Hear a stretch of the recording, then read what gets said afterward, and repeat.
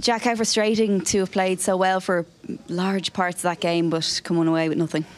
Yeah, it's disappointing. Thought we played well. Just seeing the force goal back, he's obviously offside. It's a bit of a killer, at this level for linesmen and officials to get that wrong. So, especially after we put so much into the game. But look, we have to dust ourselves up and go again. In terms of performance, very different from last week. Was the game plan different? Yeah, it was different. Obviously, we had a big game on Sunday. We have another big game this Sunday. So we were trying to, we had a game plan last week to try and save some of the running really for Sunday. Obviously, we scored in the 96th minute on Sunday, so it probably helped us on Sunday. But tonight was completely different. We're at home in front of a packed tally.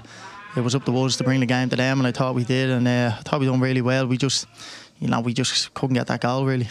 Another big game, as you said, on Sunday. Is that all the motivation you need now heading for a title charge, just to get over tonight's disappointment? Yeah, 100%. We know that we're in a good position in the league, and no one's going to hand it to us, so we have to go and take it.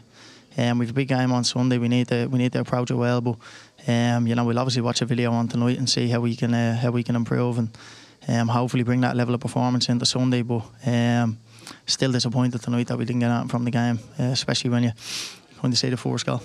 Thanks, Jack. No problem. Cheers. Thanks.